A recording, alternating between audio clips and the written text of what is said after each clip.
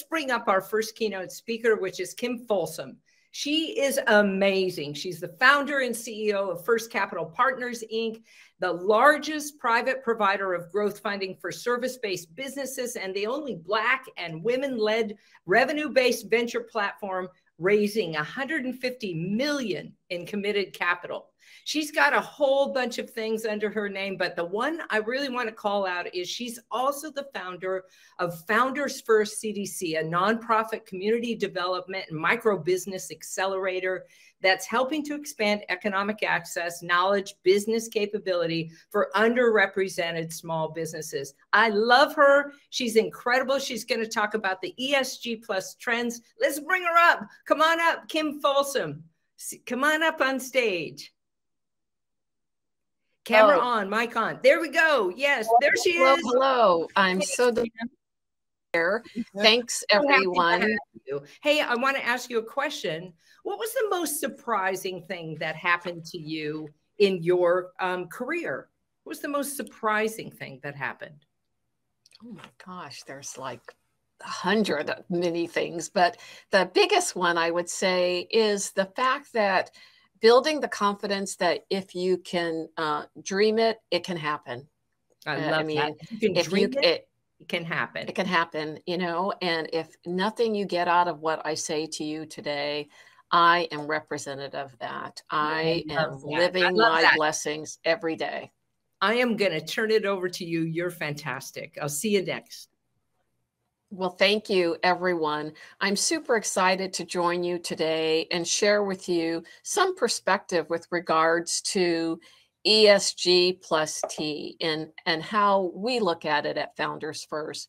As mentioned, I am Kim Folsom. I'm the founder, chairperson, and CEO of Founders First Capital Partners and the founder of Founders First CDC. I come to what I do from a 30-year journey. Founders First is my 7th business. And, you know, like many of you, I started my career as a software engineer with a vision of wanting to be Bill Gates, believe it or not. So exciting to really be able to step into my view and vision for my future. And I love this challenge that's put together around being able to draw the future you. Oh my goodness. I mean, unbelievable, unbelievable. I tell you, the 5th grade old student that got exposed to business by working in the cafeteria in elementary school. If somebody would have told me I would have been running a $150 million impact investment platform some 60 plus years later, I would tell them, you know, believe it. So all of you listening on, please, please, please know your vision is possible. So what I want to share with you today is about this topic of ESG plus T. And give you a little bit more context around, you know, my perspective on it. You know, so many folks are talking about this in so many areas, and I'm so excited that WIC, Women in Cloud, have launched the accelerator to help women be able to jump into this opportunity. This is, I believe, what the internet was when I started my first business 25 plus years ago. So take advantage of this. And my entrepreneurial journey included going through 6 accelerators. You know, as what we do at Founders First, we're one of the largest accelerators focused on helping grow businesses. You know, take advantage of this ESG accelerator that was just mentioned. So there's so much talking about, you know, ESG and DEI initiatives and how it can help your company be more sustainable, good for the economy, and less likely to fail. You know, business, why is this such a big deal? Because businesses that are practicing this, the large, you know, public Fortune, you know, 1,000 businesses, it comes down to profits. Those businesses that follow this practice get a chance to demonstrate doing good and doing well. And it's not just words, it's actually economics as well. They generally perform over 30% better. And so that's why more and more folks are following it, even though in the unfortunate times, some people have politicized some of this view. But a little bit more, everybody should benefit from this meritocracy in the economy, instead of having resources go to a small class of privileged groups. I mean, in this whole conversation around, global warming and, things that are continuously increasing, this is also one of the drivers that are getting folks, to follow this. And then it gives everybody a chance, and advocating. What we do at Founders First is to advocate to grow and fund diverse-led business. And we don't just talk about it. As of this year, we've worked with over 650 companies. On average, we serve hundreds of companies every year. And so some of what I'll share with you will be from that perspective. With regards to the trends in ESG plus T, I will share with you that, while folks talk about the trends, I would say it's more of a shift.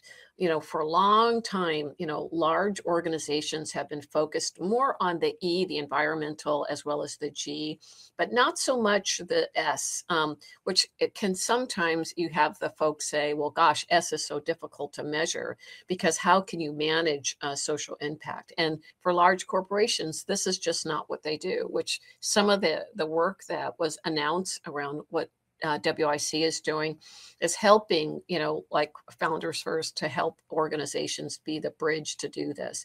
But with larger corporations, they'll tend to focus on the E side and look at the large carbon footprint and why the environmental push is so important. However, with regards to, these large corporations, there's also a push, and as was talked about, the stakeholder capital, being able to allocate those resources to more diversifying the workforce and diversifying their supply chains to put offerings in the market and collaborations in the market that provide social impact, and creating change that spills over and connects into smaller business environments and smaller organizations like many of us that are on this summit today.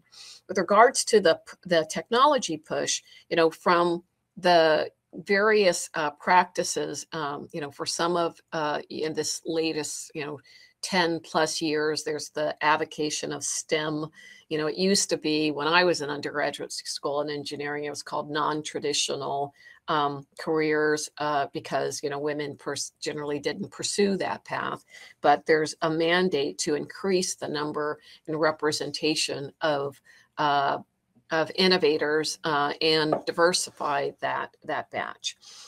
One of the things that I wanted to bring to your attention is that while there's been the latest conversations about the latest trends in ESG, this has been going on for many, more than 20 years. And probably if you do the research, it's been going on even further.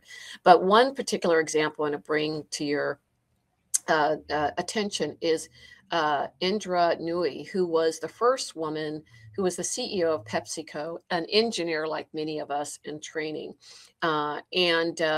She was one of the first women of color who led the Fortune 50 company. And a lot of her strategies that she put in place of this design process was implemented, and many of the innovations that she put in place at Pepsi and turned around their business significantly. These included changing the packaging of their products to reduce the carbon footprint. From an S standpoint, it involved, implementing practices that expanded the diversity of their organization and provided a highly technical, diverse professional and executive teams the opportunity to contribute and provide them with a supportive family structure. So, this isn't new. And as you know, we as women have led the way in so many practices. So I encourage you in your in your spare time as you look at, examples and role models who've led the way, even when they were the first with what they do, to look into her story and listen to some of the podcasts where she shares some of the innovation. But she really implemented a comprehensive ESG strategy that included the E, the S, and the G, because she ensured that her governance strategy also provided that organizational support that you could mix both purpose and profit as an initiative. So I wanted to share with you a little bit with regards to, what can companies do or what can organizations do with regards to ESG from a company standpoint, especially the major corporates that are represented here. They want to help and be good corporate citizens and push more strength behind the S in the ESG plus T by investing in technology and diversification and working toward that more positive impact, and by collaborating with organizations. For entrepreneurs, look for opportunities, initiatives like what was announced in this new accelerator to prioritize integrating ESG into your 2023 business and business strategies and objectives. Don't wait, take this as an opportunity.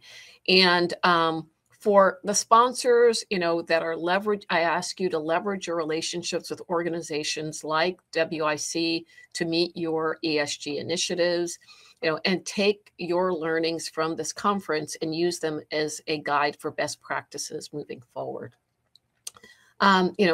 ESG plus T is real and it's not going away. For a long time, ESG and CSR were more about looking good and showing photos. I call it kind of diversity theater a bit, but now you can see the fact that you need to really have a real ESG focus. And as long as there's a push toward reporting and benchmarks, then, it's going to have more organizations that follow this practice. Because the reality is, if all things are equal and all money's green, this whole benefit that organizations get out of ESG is not going away.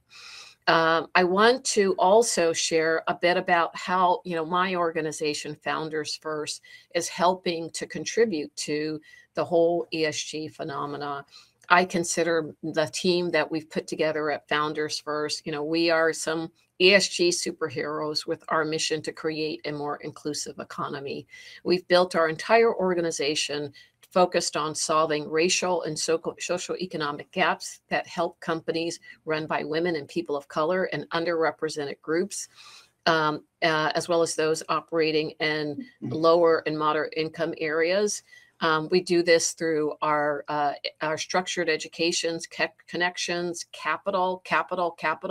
We write checks, many of them every quarter. We're funding these businesses, and we don't stop once we write the check. We advocate and amplify their success. We do this to focus through some on our growth business accelerator, and then the other through our revenue-based financing impact investment platform. We do this to help these diverse business owners become leading job creators and wealth creators in their communities, because when they do that, they also hire this diverse meritocratic workforce that helps, deliver on the promise for the American dream. They help invest in their workforce that allows them to buy homes, send their kids to college, save for retirement, and do much more.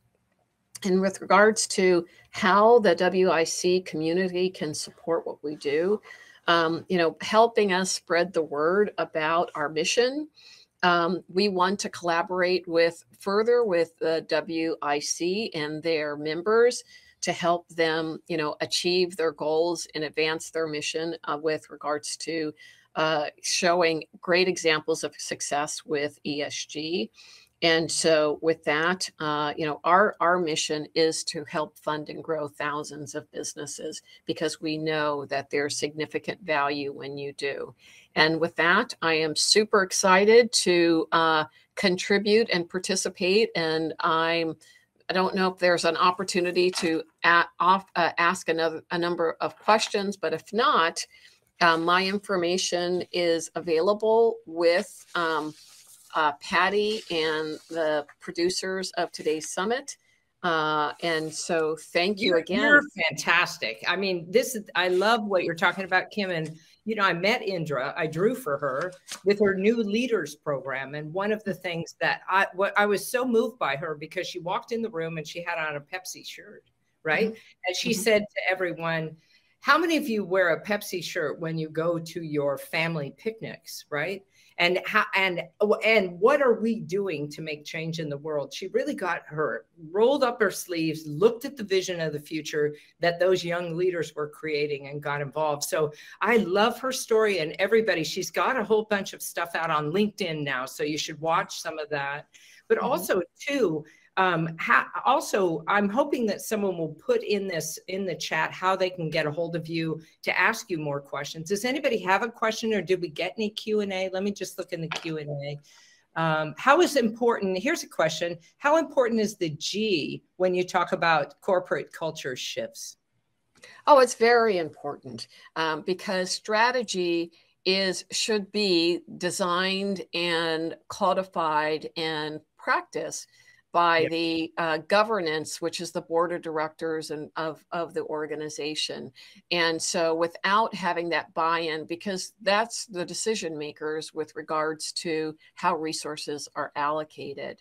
And if it's only practiced be at the individual contributor level or the, first line manager level, but it's not represented at the board, then you're not going to have that wholesale changes. Like we were talking about Indra, before she became CEO at Pepsi, she was on the board for 5 years leading up to this. So she started her work at that governance level. And actually when she decided to join Pepsi, she wanted to make certain she had that level of support at that governance level to drive that level of change that she did.